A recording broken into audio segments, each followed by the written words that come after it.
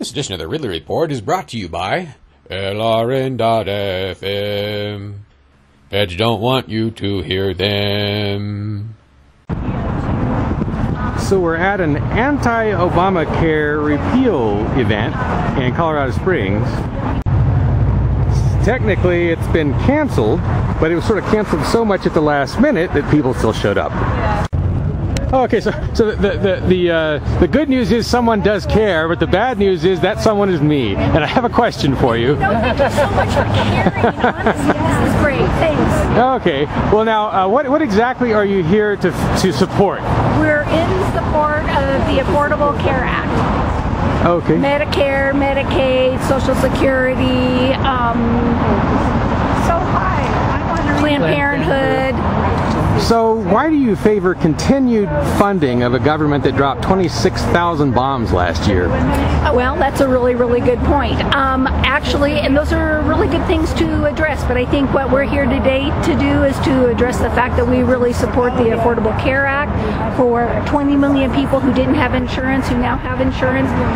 We're in support of that. Now, are you with Unite Colorado Springs? No. Okay, all right. Now, are you with Unite Colorado Springs? No, I'm not.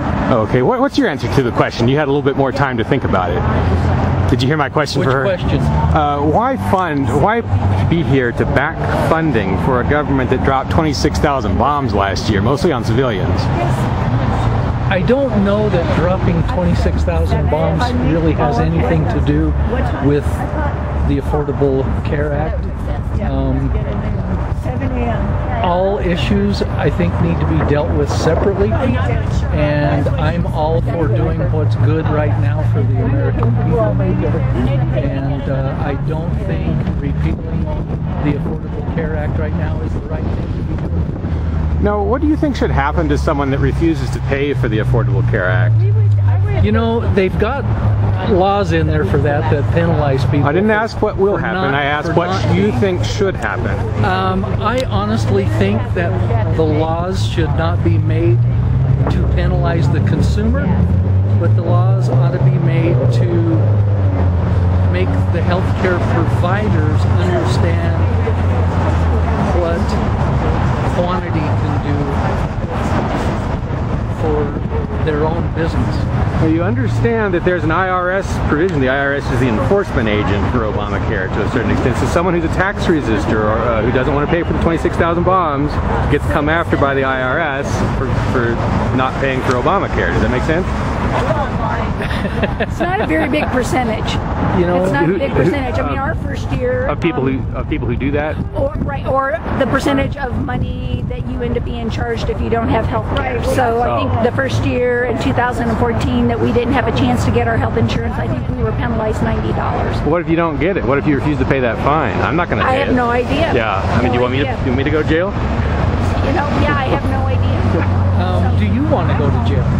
I'd rather go to jail than pay for torture. And okay, now, and I guess my consensus on that would be, is that something we ought to pull out of the Affordable Care Act? Is the penalty, the IRS penalty for not supporting a mandate?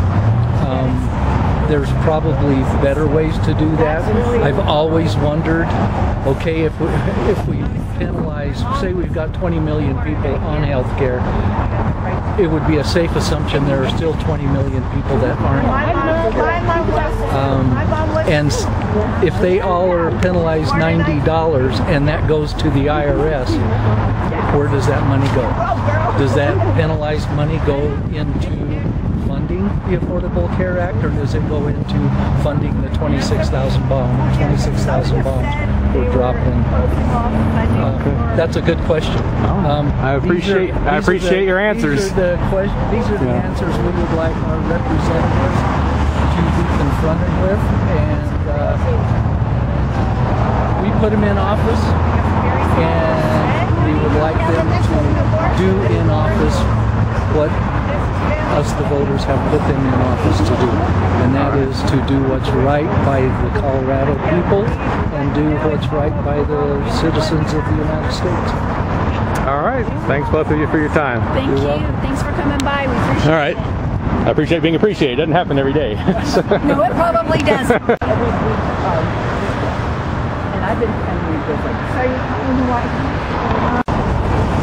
Hey, it's Colorado Springs City Hall where they're having the event.